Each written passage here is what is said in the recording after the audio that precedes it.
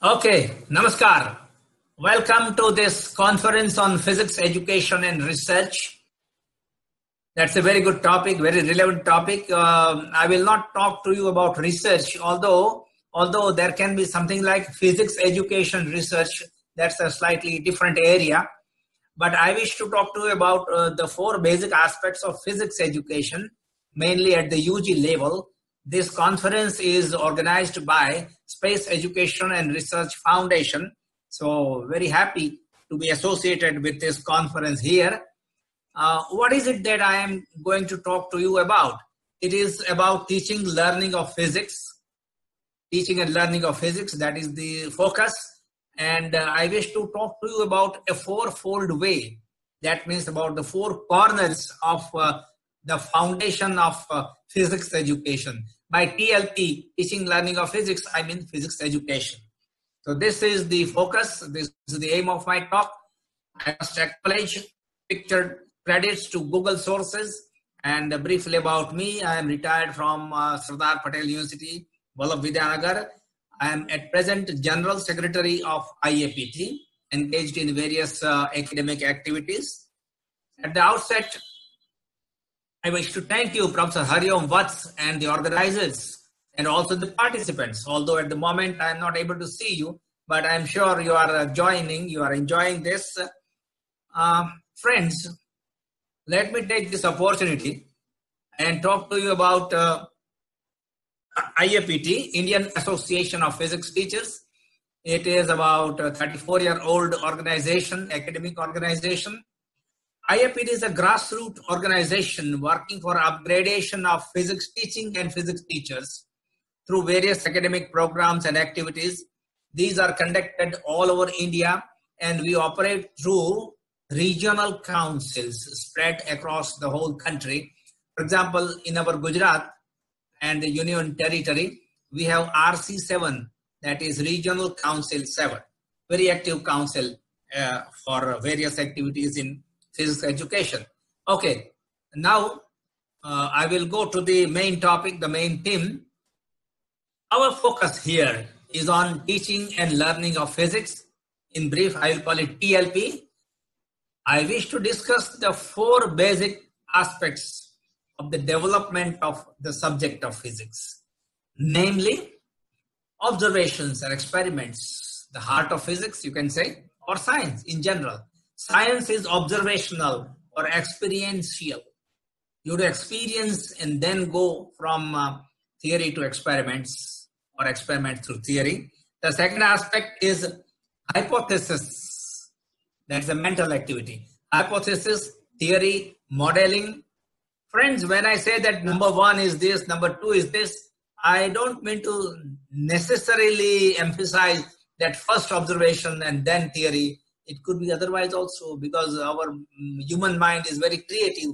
They might think, they start thinking about some theory or modeling or some ideas, and then it may go to experiments. But let us say that these are the two aspects I wish to discuss, and also historical accounts, stories and anecdotes that will make this subject more interesting, especially from the students' point of view. But we should also know, as teachers, we should know the historic background, how it happened. For example, how is it that Isaac Newton came to formulate the law of gravitation? And there might be anecdotes also, some stories that will make the subject more interesting. And finally, applications of the subject and multidisciplinary aspects. So these are the four points I have in mind in this talk presentation. Okay, so perhaps when I talk about all such points, some of you will find it surprising. It looks surprising, you will say, some of you at least. Perhaps the idea in your mind, what you have in mind is that something this is not in our syllabus or in a textbook.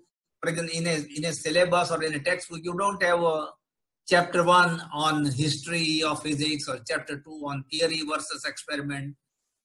So this might be something new. But then Don't worry. Don't worry. We will make it interesting. It will not be a dry, dull discussion on theoretical aspects, or even you call it philosophical aspects. We will make it interesting by giving examples of physics. And there will be some anecdotes also. Okay. Right now, friends, please enjoy this two-dimensional experience. Two-dimensional experience on a flat universe. Yes, flat universe of mobile or laptop screen. I am there before you. You are not there at the moment, but you will be there on the flat laptop screen on this online webinar. And please note one particular thing, something very interesting. Please note that we receive information and data from eyes and from ears. Simultaneously, it's going on. Your eyes are working, your ears are working, and your brain, your mind is controlling the observations. They work in unison. How nicely it works. Eyes, ears, minds, wonderfully working. What is more fundamental, my dear friends, is an amazing trait of human nature. A great gift from nature is curiosity. Curiosity, which inspires observations. And I want to quote an example. Let me quote. Look at this. Here is an equation. Of course, very simple equation. Very well-known equation. T is equal to 2 pi under root of length L by G. Everybody knows about this. You say that this is from simple pendulum, and simple harmonic is very well known. Simple, simple, simple. Physics starts with something simple. But friends, I want to talk to you about the curiosity and observations. This is the equation. We derive it in simple harmonic motion. So where is the question of curiosity? That is your curiosity. Okay, fine. Here is a man behind simple pendulum. Galileo. It all started with curiosity and observations. Just tell you what happened. Out of curiosity, Galileo Galilei observed the swings of the chandeliers hanging from a cathedral ceiling. Perhaps he was praying, but with open eyes. With open eyes and mind, he saw the chandeliers oscillating. Chandeliers of different lengths. Then he performed, therefore, experiments and arrived at the laws of pendulum, simple pendulum. There were only laws of simple pendulum, dependence on length, dependence not on mass, and so on. He performed careful experiments. The theory, that is the equation that we have shown, came up later. Probably with Hooke's and others, the concept of simple harmonic motion under linear restoring force came up later, and we have the theory we teach in not even in undergraduate, in 11th and 12th standard. And now, as per our list, you may ask, what are the applications of simple pendulum? Oh, applications. For almost 300 years, our clocks were working on simple pendulums. Simple pendulum has been the timekeeper of the world, timekeeper of the human civilization. Now, of course, we have quartz clocks and digital clocks and so on. But let us not forget simple pendulum oscillating in our old clocks. So, curiosity, observations, experiments, theory, and application. Everything is here. Everything is here. This is just one of the several examples. Physics began with Isaac Newton. In the year 1642, Galileo passed away and Isaac Newton was born. Newton was motivated by the work of Galileo on one side and Kepler on the other side. So let us talk briefly about Newton's 3 laws of motion. This is a basic aspect, basic physics. It starts with Newton's laws of motion. And we say Newton's first law, inertia, second law, F equal to ma, the third law is action, reaction. Fine, very good. It all gave rise to what is known as Newtonian mechanics. The the beginning of classical mechanics. Mechanics is the study of the laws of motion, the forces, interaction, how a particular kind of motion takes place, or even the motion is restricted, slowing down or acceleration and things like that. At this stage, if you are asking about applications and technologies based on mechanics or classical mechanics, well, please wait for a few minutes. Very soon we will mention space science and technology. And it is full of applications. Just wait for a few minutes. But at the moment, let me also mention that physics was known as natural philosophy. If you ask Isaac Newton what is physics, then he will be fumbled, confused, because the word physics was coined later on. It was known as natural philosophy in the beginning, in the times of Isaac Newton. Very nice. Look at this picture, very well known. Isaac Newton sitting under an apple tree and observing the things. He saw that an apple, a ripe apple, fell. You know, that was the story. But something else is there. At the moment, you can see Isaac Newton sitting under an apple tree and having notes. He was noting down the things. Now, something about Isaac Newton and his story. It so happened that in the days of 1665, a great plague disease, pandemic, or let us say epidemic, great plague broke down in London. In those days, all the schools and colleges were closed down, something that is happening right now here. So Newton had to go back. He went back to his village. In a way, he was introvert, almost in isolation. Today we talk about isolation as a necessary measure, but by nature, Isaac Newton was isolated. He would be always engrossed in his own thoughts. So then, he might have thought about apple falling, and he also thought something else. The question in his mind, out of curiosity, was, why is it that the moon is not falling? The apple is falling, and there are planets, and how is it going on? How is it going on? This was his idea. He was trying to connect his mechanics, the laws of motion, with the motion of moon or planets, for example. Newton's law of gravitation was inspired by Kepler's third law of planetary motion. Kepler analyzed, studied all the gigantic data on the motion of planets, data collected by Tycho Brahe, his guru. And he arrived at, Kepler arrived at 3 laws of planetary motion. I quote here the third law, which says that t squared is proportional to a cube, where a is the semi-major axis of the elliptical orbit of a planet around the sun, and t is the periodic time.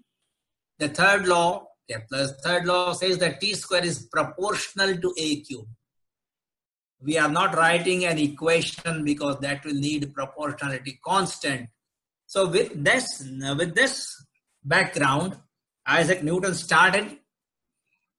I'll tell you something more about that, but Newton started with Kepler's third law, and he connected the simple way in which his mechanics can be connected to this observation, t squared proportional to a cube. In a simple way, we can think of a circular orbit of a planet. You can assume it like that. For a circular motion to take place, you need centripetal force, and the centripetal force is due to the gravitation. For example, the moon moving around the earth, or the planets moving around the sun. And combining these two, you can arrive at Kepler's law, starting with Newton's law of gravitation. So this was some sort of a logic behind the explanation, and he arrived at the inverse square law of gravitation. Kepler was the beginning, and Newton was inspired by his work. Very nice. But my idea is to tell you some story. Newton and Edmund Halley. The story goes that after all these developments, around 1682, it was Edmund Halley, who happened to be a friend, one of the few friends of Isaac Newton. He went to Isaac Newton and asked about the motion of a planet, or sometimes a comet appears in the sky. Perhaps it is periodic. So then Newton said, "Oh, I have done it. I have done it. I have a good note with me." Then Halley says, "Please show me the notes." Newton said, "Okay, you come after a week. I will find out my notes." Maybe a few years are passed. And so now again, Edmund Halley visits Isaac Newton and requests him to show the notes about the law of gravitation. Poor Newton, Isaac Newton, he had to apologize because he had lost the notes, and so he could not answer anything at the moment. But then Edmund Halley said, "My dear Isaac Newton, you are a great genius. You can write down the notes again. Please do it. I will come after a month." So the story goes that Edmund Halley came to Isaac Newton after a month or so, and Newton had prepared excellent notes about all the explanations. Newton wrote down, he had written down already, he showed it to Halley, and Halley was impressed by the notes. So then Halley requested Newton to please elaborate all these ideas and think of writing a book. The book was written as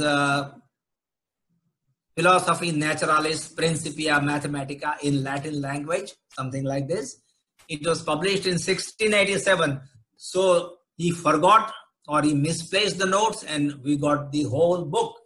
And this is how, from the book, the world came to know about Newton's laws of motion, Newton's law of gravitation, and the beginning of Newtonian mechanics. So we must thank not only Isaac Newton, but also Edmund Halley, the friendship, and of course the forgetful nature of Edmund Halley. This is the story. The Halley comet is very famous now. It was seen in our skies. I have shown the Halley comet in the days of 1985 or 86. And young people in this conference, please note, the Halley comet will be coming again in our skies in 2062 or so. It has a periodic time of revolution of about 75 years. Please do watch it in future. Okay. So this is the story. My friends, there is another interesting problem, a historic problem that was solved by Isaac Newton, and that is something I wish to mention. Let me also mention the famous brachistochrone problem. Brachistochrone problem, which was purely a theoretical or a mathematical challenge. It was a challenge from one mathematician to another genius, Isaac Newton.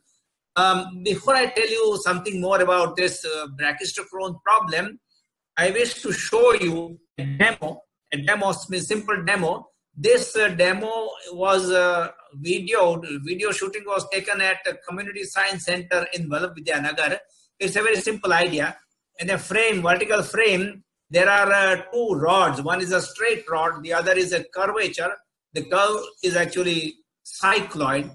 But the point is that we release two objects, two heavy cylinders simultaneously, and see what happens. First of all, see the demo.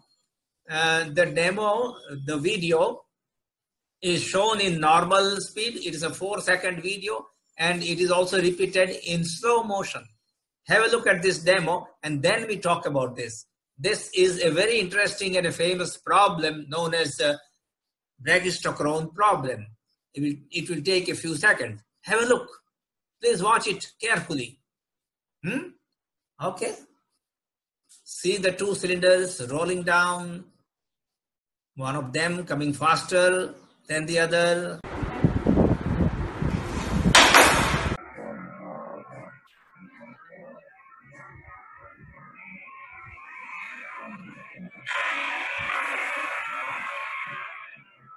Then the other. If you have watched this carefully, now let me tell you about the problem. The problem is that in a vertical plane in a gravitational field, there are 2 points A and B, the question is, which is the path along which the time taken to travel from A to B is minimum. The shortest distance is a straight line, but the shortest time corresponds to that curve, and that curve is a particular geometrical curve known as cycloid. Now, what is that curve? The problem was posed by Johannes Bernoulli from France, and it was floated. The problem went to Royal Society of London, and naturally it was handed over to Isaac Newton. Isaac Newton had a close look at the problem, the time minimization problem in gravitational field. So maybe after lunch he sat down and it is said that he could solve the problem in about 2 or 3 hours. He solved the problem exactly and handed it over to Royal Society, but he did not write his own name. So the problem was again passed on to the French mathematician Johannes Bernoulli, but the name was not Isaac Newton. It was anonymous or something else. The solution came to the originator, mathematician Johannes Bernoulli. He had a close look at the solution, the way in which it was solved, and it came from London. So then he said, okay, the name is not written, but I can tell you, I am so sure that the solution is provided by none other than Isaac Newton.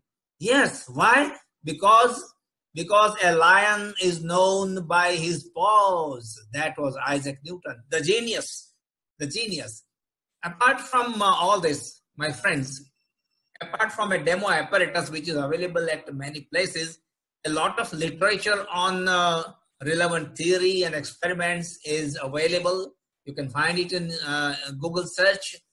I would recommend you to please also read a beautiful article on theory and experiment. See also, please, an article by Professor P.C. Deshmukh and others in the Resonance Journal of Science Education. I wish to emphasize that there is a long-standing connection between astronomy and physics. Actually, physics owes its existence to astronomy. There is a close link. There is an enduring bondage, I would say. Between the two, we have what is known as astrophysics. We try to apply the laws of physics to understand the phenomena of astronomy. It has also given rise to cosmology, which is the science, which is the discipline which studies how the universe originated. And of course, we have space science and technology as an offshoot. Space science and technology, it starts with rocket launching, and the rocket launching makes use of Newton's third law of motion application.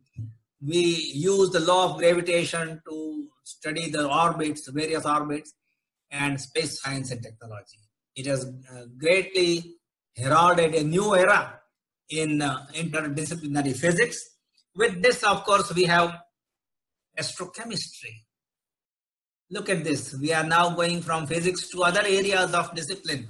Astrochemistry is about the origin or abundance of molecules and their reactions in outer space. Astrobiology, very interesting, very exciting. Astrobiology tries to answer the question, is there any life outside the Earth? So we feel that by birth, physics is interdisciplinary. Simple, classical, well-known examples. Okay, let us come back to the Earth, astronomy and all that. In physics, which one comes first, theory or experiment? Of course, our four-way list goes like first observation. Number one, I have given 2 observations and experiment, then hypothesis and theory. But the development is not necessarily in that order. Sometimes the idea clicks to our mind, and then we try to see whether it is working in practice. Actually, at the moment, when we look at at these aspects right now, it is the history that comes to us first. We are describing historical developments. I wish to take you to the 19th century. In London, a young man is doing experiments. A very keen observer, very keen experimenter. is working in his lab. What is it? It is Michael Faraday, and we are all familiar with Michael Faraday's law of induction, electromagnetic induction. What happens is that a magnet is passed quickly through a coil. So the magnetic field associated with the coil is changing, either inserting or withdrawing.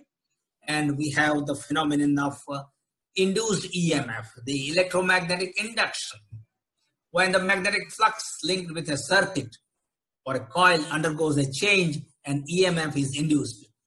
How do you know about the EMF induced? Perhaps there was no bulb, electric bulb in those days. So Faraday connected the galvanometer to show the strength of the EMF and the direction also. So that was the beginning. It started with experiments. And here is Michael Faraday, a keen experimenter, an observer, but a very well sought after speaker in public meetings on science. Faraday was known for giving interesting lecture demo, and his famous Christmas lectures in London were very well known. So that was a very, very unique personality in the history of science. That was Michael Faraday. And now a brief history and a story. It so happened, friends, that Faraday went to a minister in those days and showed his discovery. The minister was not much impressed. He said, well, young man, you have done something new. But what is the use of your discovery? Use? Yes, sir. Yes, sir. Faraday says, with this gadget, you will be able to earn taxes from the people one day. Oh, taxes? Very nice. The minister says, and then he says, oh, please go ahead, do your work. Now, it has come true today. Today, the electrical generators in all our power stations, electric power stations, they essentially work on Faraday's law of induction. And taxes, oh, have a look at the electricity bill. You will find a component of taxes. Of course, I am not paying electric bill these days. Yes, because I am producing solar energy through my rooftop solar panels. These days, of course, we have cloudy situation, but this is a very interesting story. Well, my friends, at this stage, I want to show you a simple demo, another simple demo. This is very interesting because it connects classical physics with modern physics. How is it possible? In a simple demo, in some instrument, can you connect these two things? Yes, it is possible. But before I tell you anything further, please have a look. Please watch the video carefully. It is a simple instrument where I am producing light by rotating a handle. You can see kinetic energy converted into light energy. And this is possible with our electromagnetic induction. We are employing Faraday's law of electromagnetic induction. You can see the light is glowing. I hope you can see it is shown again and again. Watch it carefully. I have a small gadget, a small device in my hand. Have a look at this. First of all, I will show you what is happening. What I am doing is to turn the handle, and you can see that the bulb is glowing. The bulb is glowing. This is like a dynamo, as if I am repeating Faraday's experiment. But here, a coil is rotating in a static magnetic field. So the EMF is produced, and the EMF will be fed, the voltage will be fed to an LED, light emitting diode, and it glows. Try. Let us try again. Have a look at this. I'm doing it again. If you do it faster, then the glow is a little more, you can see. So this is the idea. We are showing Faraday's law of electromagnetic induction, the phenomenon. And the advantage is that even if you produce a small voltage, then the corresponding glow is quite bright because it is LED, light emitting diode. That is the advantage. So you can do it easily. This is a simple demo for electromagnetic induction. Thank you. Seen this, then let me proceed further. Yes, indeed. the bulb, the light that is glowing is LED. And my friends, LED, light emitting diode, is a modern gift from physics and electronics. So from the days of Faraday, we have come to the modern age of LED. That is how our lighting and all other things are working. But essentially the point is that for generation of electricity, we use something like dynamo or electric generators. So the basic idea is from classical physics. Okay, very nice. So with this demo then, I want to proceed further, and I want to tell you about the mid-19th century.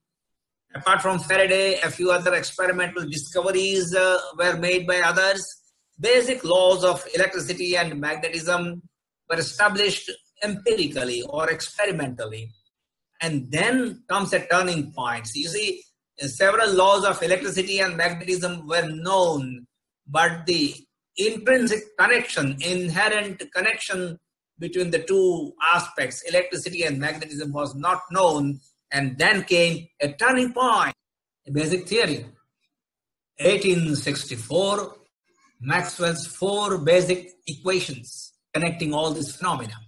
And he formulated what is known as electrodynamics. Electrodynamics is the study of alternating time-dependent electric and magnetic fields. They mutually affect each other. So it was a unifying theory. In 4 basic equations, Maxwell unified all the laws of electricity and magnetism and gave something new also. As a result of this, he said, light is an electromagnetic wave phenomenon. It was known to be something like a wave, but Maxwell says it is an electromagnetic wave phenomenon. This is Maxwell, James Clerk Maxwell. And with this, a coherent picture of all kinds of different electromagnetic radiations, different frequencies, different wavelengths, and identical speed in the medium. This is the coherent picture. In this connection, I want to write down here, because I like one particular equation. You see, when dealing with physics, mathematics is essential. Mathematical equations cannot be avoided. Have a look at this. It's a small and a beautiful equation. C is equal to 1 upon under root of epsilon 0 mu 0. You will say it's a small equation. What is so beautiful about it? Oh, it is beautiful. Because in this equation, on the left hand side, you have C, the speed of light in vacuum. On the right hand side, you have 2 fundamental constants, the properties of free space, epsilon 0 and mu 0. What is interesting is that on the left hand side, you have the speed of light, which is measured by some optical experiments. On the left hand side, you have optics. On the right hand side, you have electromagnetism, the basic electric and magnetic properties of the free space, or you can write it for a medium also. And the equality shows that they are connected. They are connected. This wonderful connection link was established through Maxwell's equation. So the point is that we should try to understand the beauty of the equations of physics. They are not merely mathematical equations. They are equations of physics. They are telling you something. They are telling you something. We should try to find out what it means. Okay, fine. Now a look at the electromagnetic spectrum, just to give you the highlight of the applications, starting from radio waves and microwaves, going to IR, then visible light, UV, X-rays, gamma rays. In that order, you can see the wavelengths in going from left to right is decreasing, frequency is increasing. Just to highlight a few applications. If you talk about radio waves, you have MRI, magnetic resonance imaging, which is a phenomenon of nuclear magnetic resonance. It has applications in medical fields. Microwaves are used for communication. You have microwave oven based on the microwave absorption by water molecules. Atomic molecular physics comes into picture. We have thermal scanners these days for detecting whether there is any temperature, that is a fever or so. They are based on IR thermal scanners. We have visible light, Raman scattering, which is a phenomenon in visible light, visible range, and it has a lot many applications. Raman spectroscopy is full of applications, multidisciplinary applications. I'm just telling you without any details. Then you come to X-rays and gamma rays, so many medical applications. X-ray diffraction, another field of multidisciplinary research. So electromagnetic spectrum takes you from physics to all fields of science and technology. That is what I wanted to drive home. Now, I want to take you to the year 1885. We have heard of angstrom, the unit of angstrom. It was named after spectroscopic angstrom. So in those days, angstrom meets Balmer, who was a school maths teacher, mathematics teacher. And angstrom showed his results on the experiments with spectral lines of element hydrogen. He showed the result. Here is the spectrum of hydrogen, line spectrum of element hydrogen. Of course, this is rather exaggerated. You don't have such thick lines, thick short bands. They are not bands. The actual spectrum is a line spectrum, very thin lines, and the intensity is also not the same. But this is just to make it clear. We are showing the hydrogen spectrum. You can see the four numbers. They are the spectral and the wavelengths of the spectral lines. And these are the first four lines of the Balmer series of hydrogen spectrum. So our Balmer, who was a mathematics teacher, he looked at the numbers. He looked at the numbers like lambda wavelength 6563 in angstrom, the first one, then 4861, and so on. He thought of arranging these numbers in terms of a series. And this is the famous expression for the Balmer series of the hydrogen spectrum. If you take n equal 3, 4, 5, 6, you arrive at the different lines of the Balmer series, and then more also are possible. This was not a theory. It was only an empirical formula, but it was taken up by Niels Bohr. Niels Bohr took up the question of the stability of the atom and the lines emitted, spectral lines emitted by the atom, and arrived at Bohr atom model. It all started when an experimentalist met a mathematician. So in the earlier 20th century, new emerging ideas, out-of-box thinking gave rise to the dawn of the quantum era, Planck, Einstein, and Bohr. I want to mention about quantization or discretization. Quantization of radiation. It means that the energy of the radiation flows in the form of discrete packets of energy, not continuously as a wave. And we also talk about quantization in matter.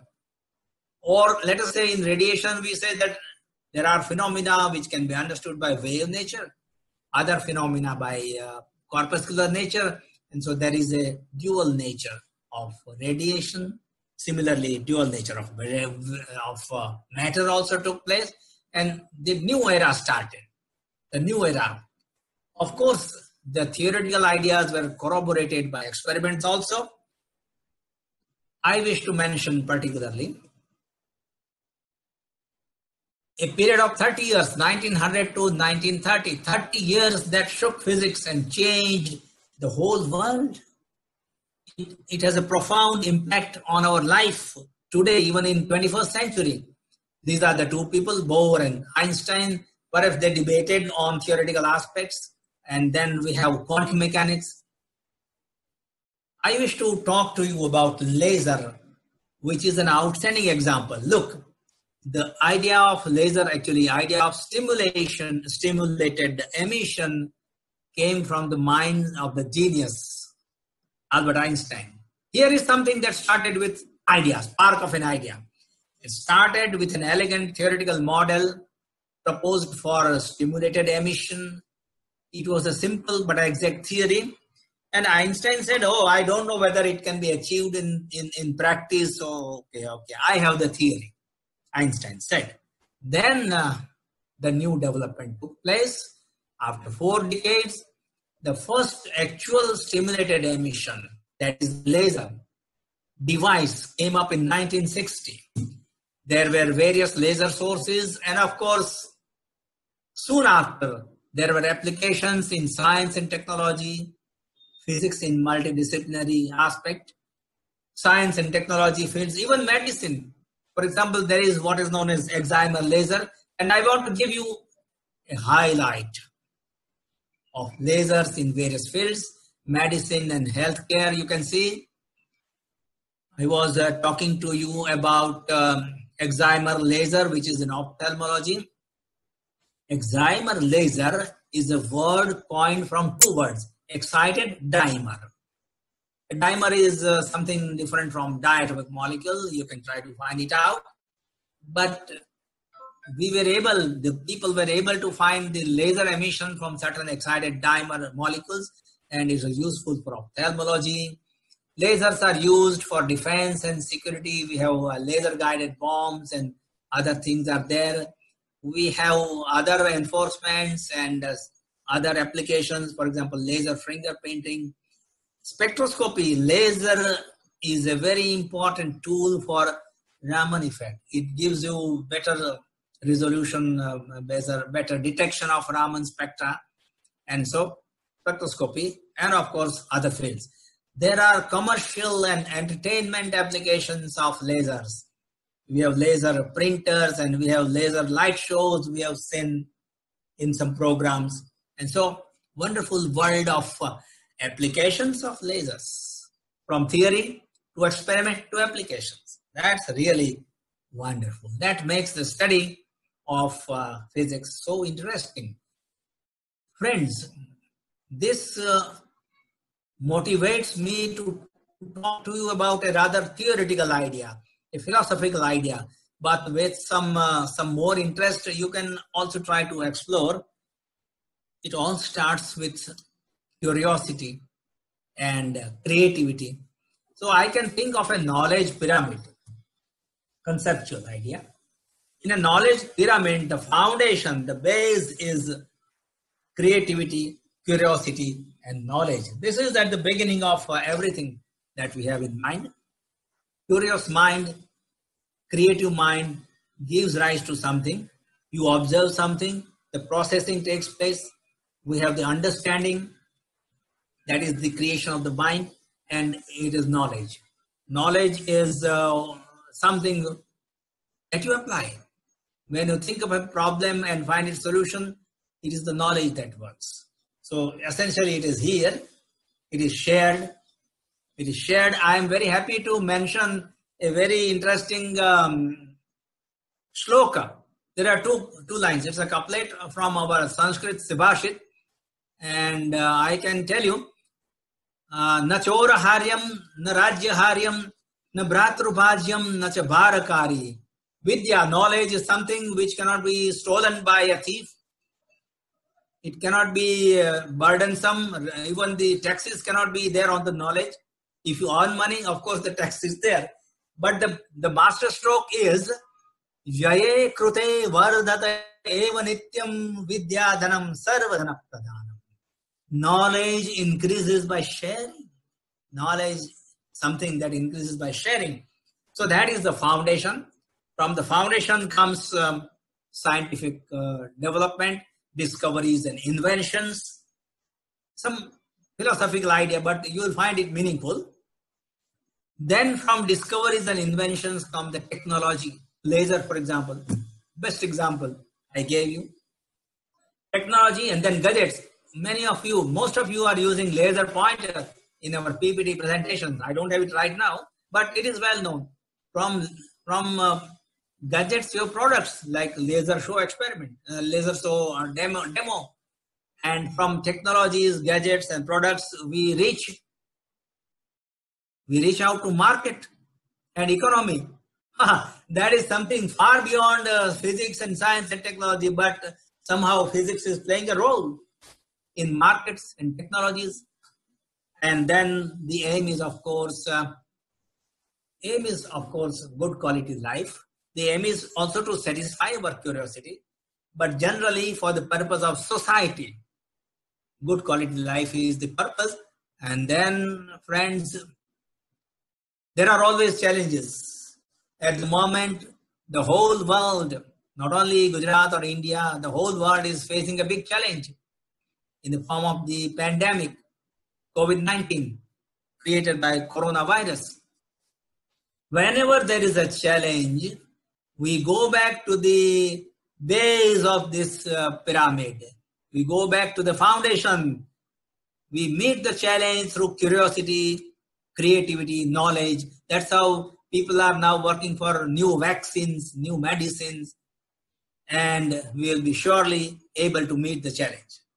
Okay, so this is how a very general philosophical view also emerges about physics, and I am very close to ending my PPT lecture.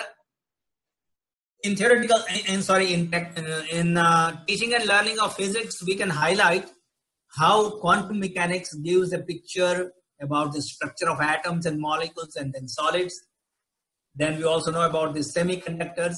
The semiconductors gives rise to electronics, in a semiconductor electronics, and then ICs, computers, ICT, artificial intelligence, robotics, quantum computing. We are now in the future of 21st century. There are new emerging horizons of the 21st century. It all starts with basic physics. I am here at the end of my slide. This is the last slide. And I am tempted to tell you some story. Very interesting story. Story is Indian, purely Indian story. Friends, I wish to mention two famous quantum theories. And there is a reason why I am mentioning this particular aspect. What are the two theories? One is Bose-Einstein statistics. See, after some detailed discussion, it is time to relax. It is time for me to tell you some joke. But it is connected with basic theories. Bose-Einstein statistics, one kind of a theory in quantum mechanics. Fermi-Dirac statistics, another kind of a theory. Statistics tells you about the number of particles with respect to energy distribution. That is statistics in quantum mechanics. Let us say under quantum rules, of course. Fermi-Dirac statistics is obeyed by fermions, for example, electrons, and they obey Pauli exclusion principle. No two electrons can be in a one particular well-defined quantum state. If three of the four quantum numbers are the same, then the spin must be opposite. This is well known. So they obey Pauli exclusion principle, and this is shown by two particles, two electrons with opposite spins in a particular quantum state. As against this, for bosons, there is no restriction like Pauli exclusion principle. It is like a crowded train, and we should avoid crowding these days. Okay. For bosons, the particles obeying Bose-Einstein statistics, there is no such restriction of Pauli principle, exclusion principle. An example of bosons is photons. So bosons, as I said, have no such restriction, and typically it is like this, crowding. See the difference? Fermions, bosons. And now comes a very interesting story from the background of our own country. You know, S.N. Bose was an Indian physicist, worked with Einstein and developed Bose-Einstein statistics. There is also a concept of Bose-Einstein condensation, which is later on achieved in practice. And the famous joke. Friends, it so happened that in 1950, Professor P. A. M. Dirac, one of the founders of Fermi-Dirac statistics, visited S.N. Bose in Calcutta of those days. Okay, so Dirac and Bose were there in some conference, and for the whole day they were discussing serious theories, serious deliberations, it went on. In the evening, it was time to relax, time to go for some visit. So then Bose said, Professor Dirac, let us go for a visit in Kolkata. That was very nice. So he requested Professor Dirac and his wife to come to his car. Bose said, Professor Dirac, both of you please come to the back seat. So in the back seat, there were only two people for the purpose of, comfort. There were only two people in the back seat. In the front seat, of course, the driver was S.N. Bose himself, who was rather hefty. He told two of his students to come to the front seat. The students were slim, so they accommodated.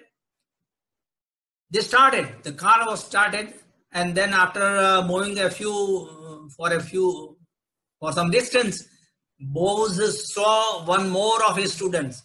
So he halted the car and told the student to come to the front seat. We will adjust. Now that was too much. In the front seat, so many people. So naturally, Dirac said, Professor Bose, let him come to the back seat. We are only two here. And listen to the answer given by Professor Bose. Bose retorted to Dirac, Professor Bose, that is your statistics in the back seat. And this is my statistics in the front seat. No problem. Okay. Get the point. This is a famous joke. It is a lot of Indianness, and we can be proud of such a joke. Front seat, Bose and statistics, no restriction on the number. Back seat, Pauli-Suzanne principle, only two. So in fact, Bose said this, and his Dirac's wife could not understand. So Dirac had to explain what is boson, how they behave, and formula. So that is the interesting story.